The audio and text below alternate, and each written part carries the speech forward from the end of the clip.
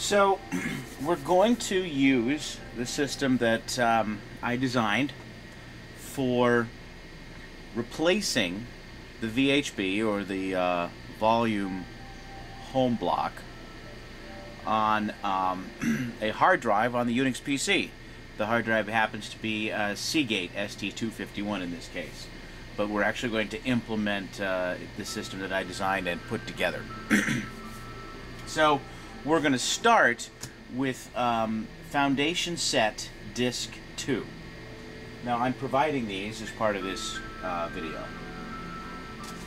So Foundation Disk 2 is where we're going to start. And so we're going to hit the hardware reset button. There we go. We are booting from Disk 2. Foundation Set Disk 2.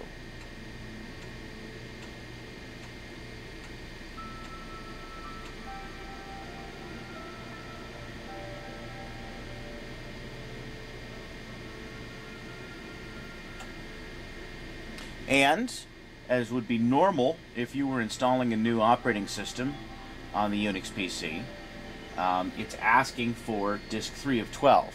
Now, the reason we're not going directly to disk 3 of 12 is because the system will not boot from disk 3, but it needs disk 3 in order to have an operating system. So it basically needs disk 2 and 3 in order to boot well enough to do this particular procedure. So we'll take out Foundation Disk 2 and we're going to put in the special Disk 3 that has been modified by me with the DD command, which does not come by default, and certainly not on Disk 3, with the DD command, as well as, in this case, the specialized VHB for the Seagate ST251. And here's what that looks like. Alright, Disk 3 is in. And we're pressing any key when ready.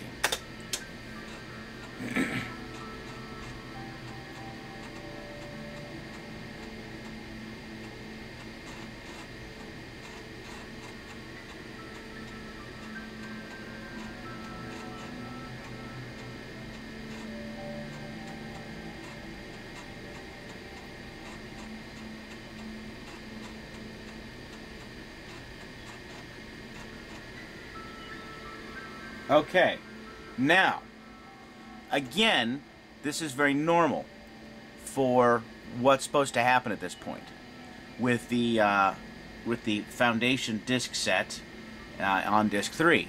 But this is where it gets interesting. This is where we diverge from the normal. So instead of saying yes or no here, we're not going to say either one.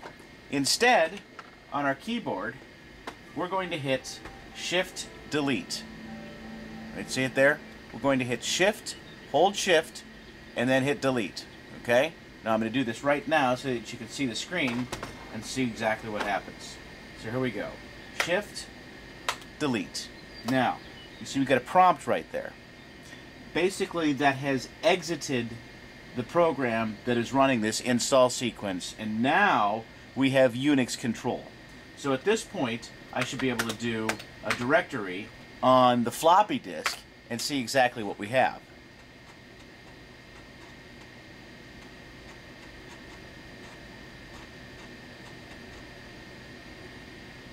And there it is. Now, I am going to be accessing the file, the VHB file, that I created in this directory, VHBS. Now, Unix is case sensitive, so let's enter that directory, cd VHBS, case sensitive again.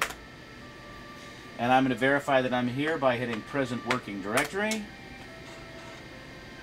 And I am. Now I'm going to say, alright, now that I'm in that directory, what's in that directory? So we're going to do a directory of what's in that directory, a listing. There it is. So this is the VHB file that I created after initializing a Seagate ST251. Now, it's only the first 8 blocks, which explains the size. 8 blocks of 512 bytes each. Before we started this process, the Seagate ST251 was plugged in. I don't think we would have gotten this far if it wasn't plugged in. We're going to get to that in a little bit. But right now, I'm just going to run the command now that's going to copy that over. Now, this disk also has something, as I mentioned, it doesn't have by default from the factory. It has the DD. Not SS, but DD. So we'll do DD input file, VHB, st251.dd. The output file, this is very important. You don't want to go FP000 because that doesn't exist. RFP. R would stand for the raw device. Not exactly sure what FP stands for in this old version of Unix. Maybe somebody can explain that to me as well. But RFP000, and this is basically full access to the entire hard drive, and so it's going to start basically at the beginning. You know, track 0, sector 0, blah, blah, blah. And so it's going to write this first 8 blocks of the VHB over what we have there. Now, it should be exactly the same, but I'm just demonstrating how this works. So I'm going to hit enter on this.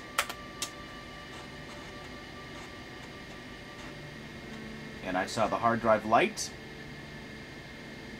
And 8 records in, 8 records out. That looks successful. Now, you might be saying, if you know a UNIX PC, hard drive light, what are you talking about? There is no hard drive light on a Unix PC. Yes, that's correct. But I actually have the ST251 over here sitting external to the Unix PC, so that it's easier for me to swap these out. And this one just happens to be equipped with a light there.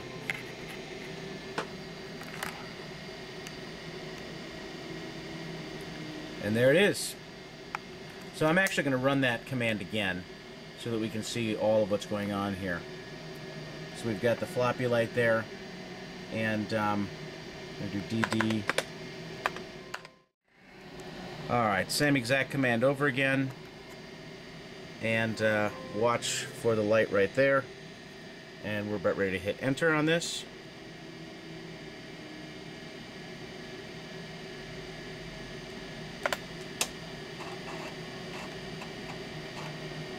And there it was. Did you see the hard drive light? So it did hit the hard drive. It did write to that. And so we should just go right into what should happen if we unplug the hard drive and start over again. Meaning that the Unix PC cannot read the hard drive. We're going to see what that error looks like and where it happens. So here we go. I'm actually going to unplug it right now. And I'm just slipping off the, I'll leave the power on, but I'm going to slip off the 20 and 34 pin connectors right here on the back. You probably just can't see those just beyond there, but I did that. So now we're going to start over again. We're going to slip the, we're going to slip disk 2 back in, and we're going to hit the hardware reset. Alright, disk 2 is in, we're ready for hardware reset. Oh, you know, I'm going to do something before I do that. I'm going to exit this. I don't know what it does. I didn't do any writing to this. If I did, we'd have to do something special. We'd have to do a special sync. Otherwise, the file wouldn't stay. I found that out the hard way. But just to be clean, I like to do that. Okay. Now we're going to hit the hardware light and go. Hardware reset switch, which is way here in the back. And here we go.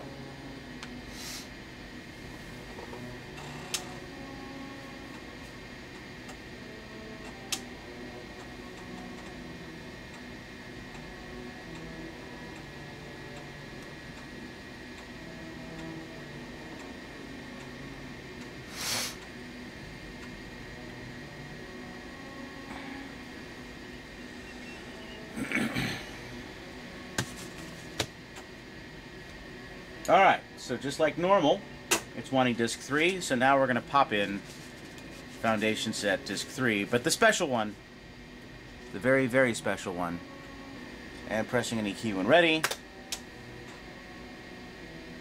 Aha! Alright, so the previous operation on this floppy disk was incomplete, right? Please remove all files and reformat the floppy disk. So we have the HDERR. Now, I don't know who wrote that, or if that's a Unix thing in this case, but it basically indicates, hey, there's a problem with the hard drive. I can't see the hard drive. Panic, I, and it. Please record this panic message and reset hardware.